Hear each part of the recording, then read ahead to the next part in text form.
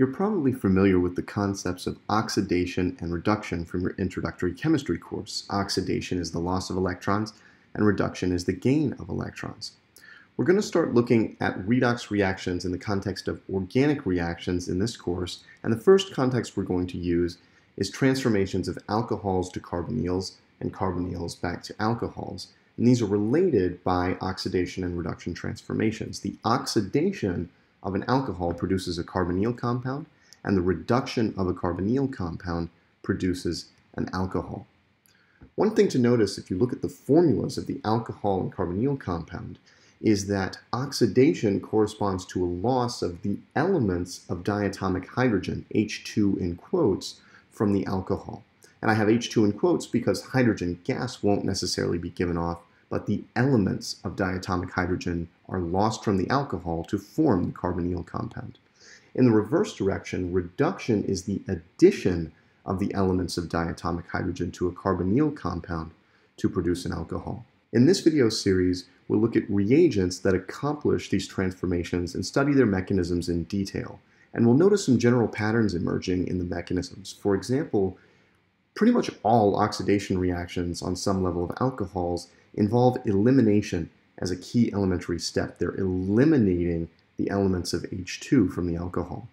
In the opposite direction, the reverse elementary step is very commonly observed. Addition, and especially nucleophilic addition, figures into the conversion of carbonyl compounds to alcohols through a reduction process. These reactions are very important in a biochemical context as well, and just to give one example, the reduction of acetaldehyde, which is CH3COH, to form ethanol is a key step in fermentation performed, for example, by yeast. And this step is catalyzed by alcohol dehydrogenase, but makes use of a reducing agent, nature's reducing agent, NADH, as the source of hydride, nucleophilic hydride that adds to the carbonyl carbon.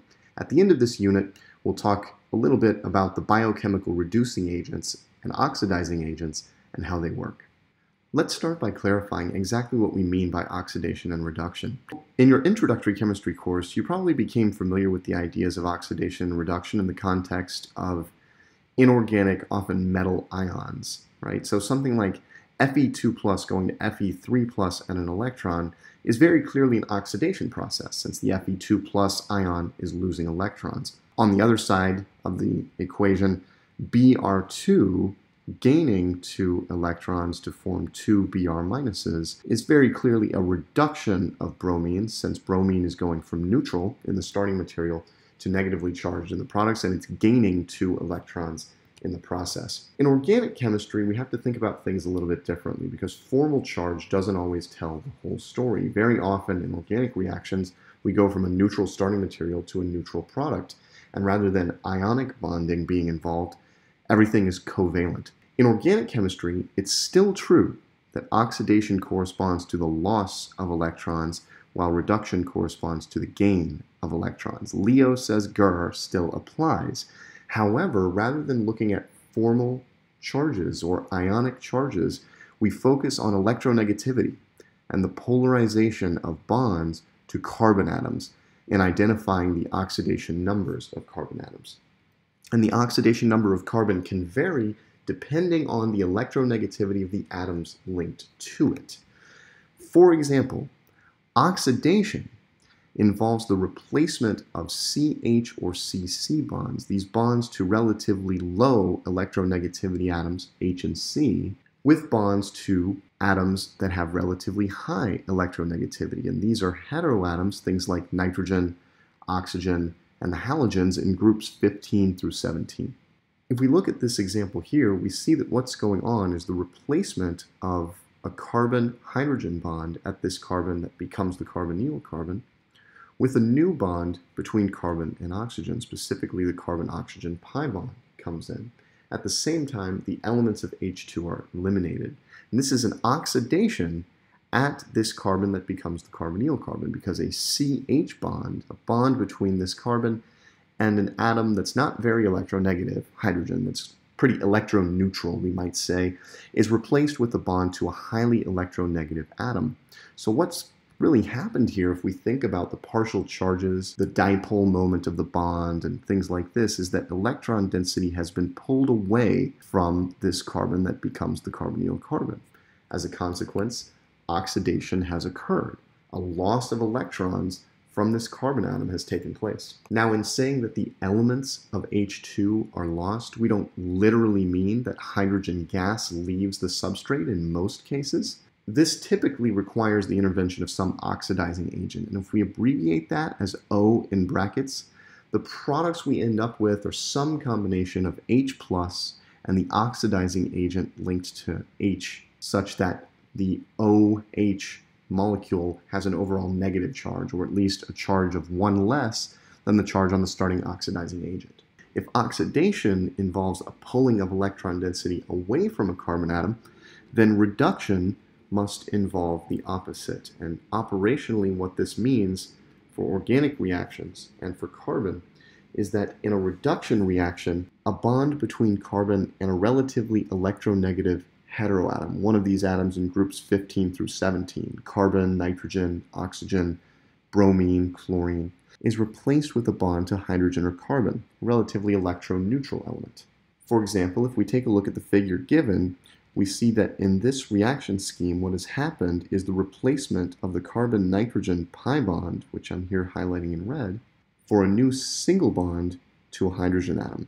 So this is, in a very real sense, the reverse of the oxidation process. A bond to an electronegative heteroatom, the carbon-nitrogen bond in red, is replaced with a carbon-hydrogen single bond.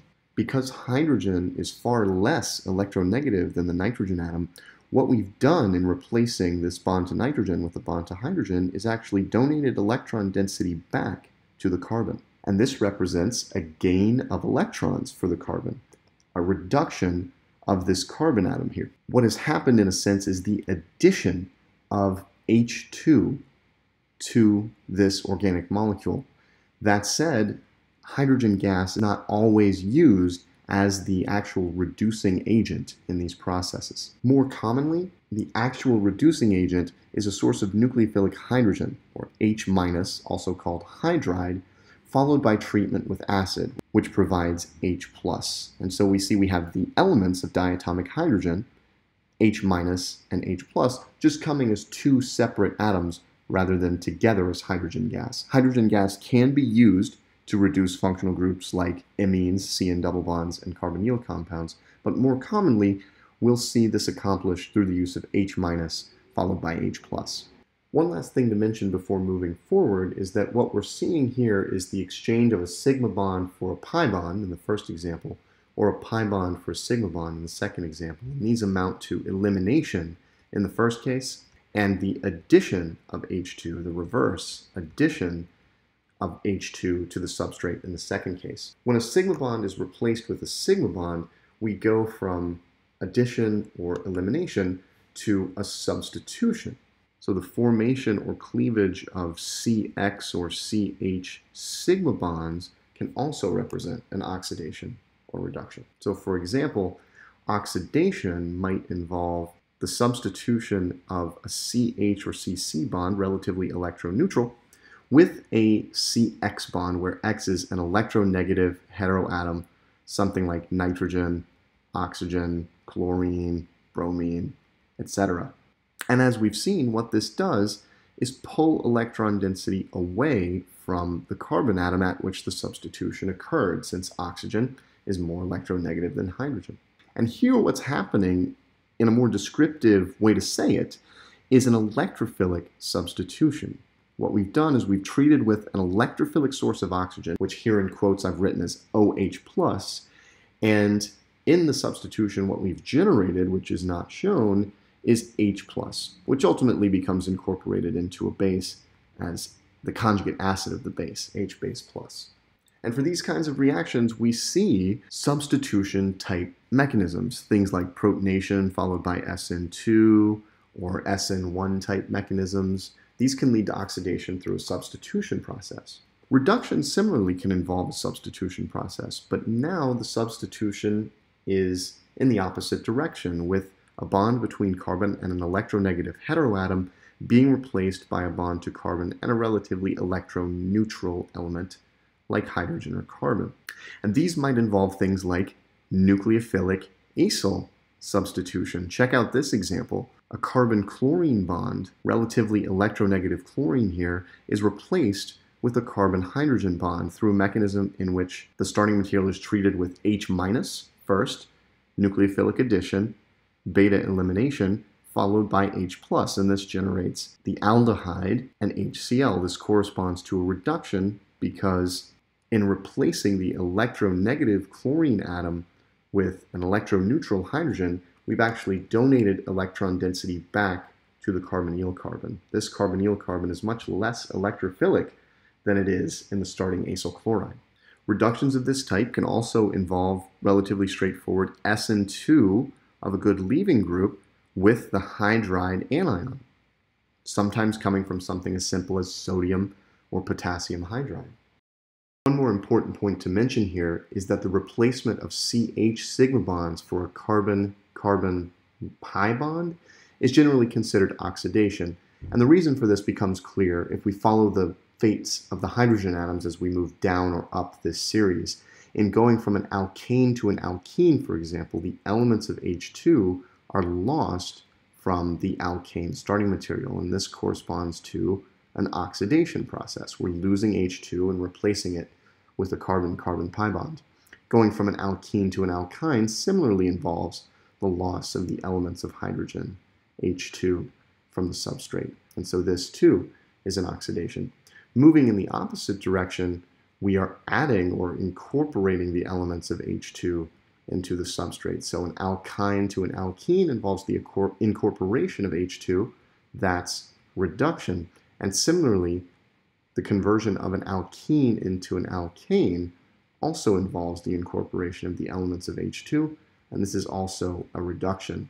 And when these reductions are actually performed from alkyne to alkene and alkene to alkane, typically hydrogen gas is actually used along with a metal catalyst because moving in this direction, this reduction process is thermodynamically favorable, replacing pi bonds with CH sigma bonds.